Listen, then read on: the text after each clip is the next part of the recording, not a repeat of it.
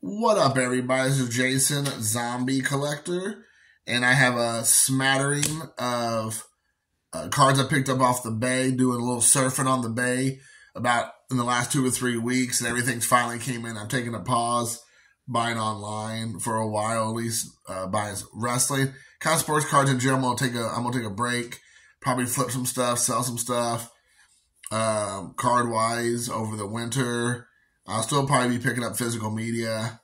I'm maybe getting into records. I don't know if that's going to be a thing, but I'm thinking about doing records because I have a spot right here in my room that I can set up like a little record display and get some records going. So I'm not for sure. I may or may not do that, but it's currently in the thought process. So that being said, I picked up a bunch of Edge cards since now he's with AEW. So I went through and picked up a handful or a cornucopia of Edge cards.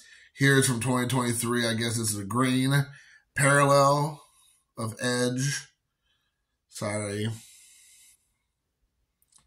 I don't know. I'm floating it all over the place. Then we have a Revolution Edge. I think this is Astro or something. If I'm Astro, you can see there's some stars in there. There you can kind of see the stars. There you have the Astro one. And this is a top tier. Pretty straightforward there, top tier. From this year as well. And then this, I think, is just a straight up base card of him from Prism. Nothing especial with this one here. And this is the same card, but it's a red, white, and blue parallel. So there you have that one. Prism. Very patriotic, even though he's from Canada. So there you have that. And then this is a Supernova. There's a lot going on this card. You can't maybe really make it out because of the glare. But there is a lot happening on this card, which is very cool. And I got each one of these cards for $1.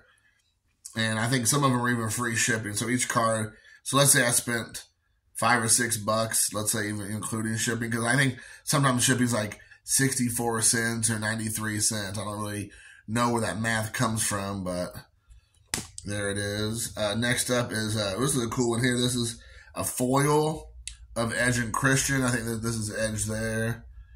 This is from 2000. But this is a foil type card. You probably cannot make it out, but you'll just have to trust me. It's a foil card. This one is not foiled. This is the Hardy Boys versus Edge and Christian. So it looks like Edge is smacking Matt Hardy in the head, which is not shocking or surprising at all. This is from 2001.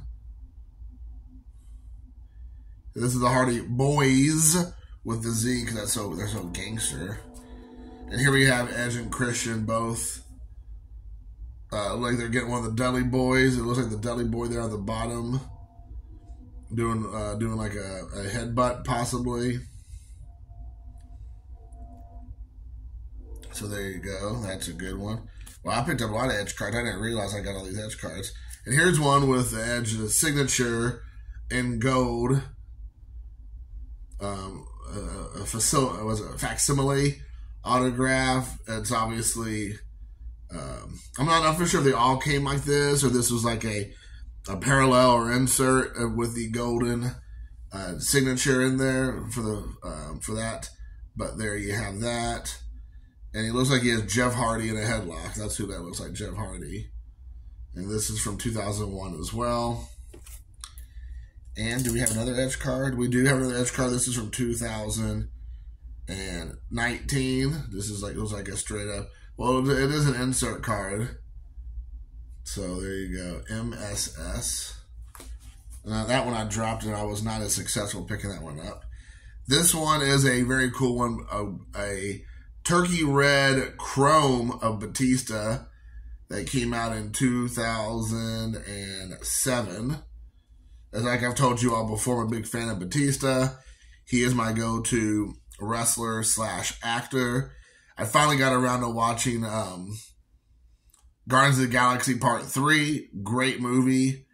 I probably could have used a box of Kleenexes because it was pretty emotional for me watching that movie. Could I have,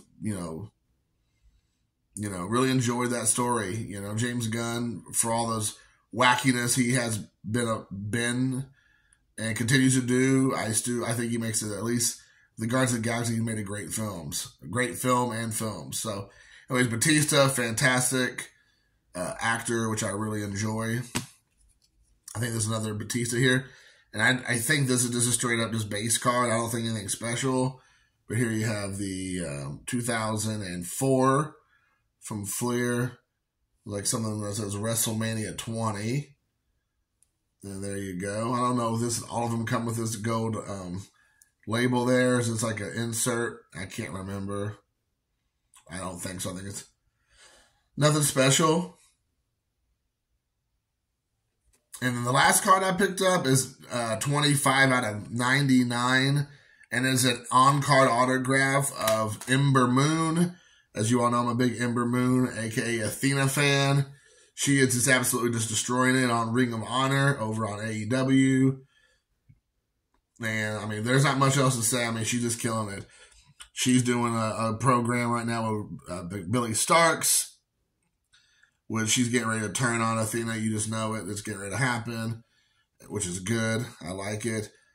Athena's just been dominating for, I don't know, a whole year and change maybe. I forgot how long. She's the longest holding women's world champion of the belt, of the strap. So anyways, this is a great signature on her card. And you can get these cards. This card here was like, I think the Batista cards were about $1 or $2 a piece. I think I bought this one, including shipping, was like $8. I think the autograph was $5, and the shipping was like $3 or $4. So anyways, there you go, guys. That's it. So hope you all enjoyed the video, and I will be back with another one. I got a care package from Doug's in Boston, and I don't know if I'll hit all the cards because he sent us like I don't know if it's like 200 or how many count boxes, a lot of cards. But I will probably do one of those just so I can make sure I give him the proper acknowledgement. So, guys, thanks for watching. Check it out. Please like, subscribe, share, but most importantly, comment. Until then, peace.